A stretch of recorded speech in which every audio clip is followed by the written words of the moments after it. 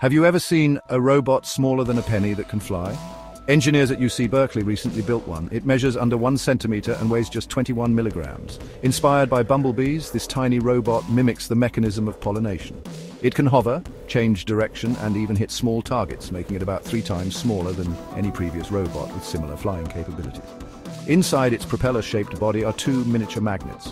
When placed in an external magnetic field, these magnets spin to generate lift.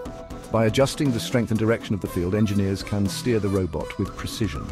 There's no battery, motor, or sensors on board. All power and control are provided externally. This makes the robot extremely lightweight and accurate, though vulnerable to wind.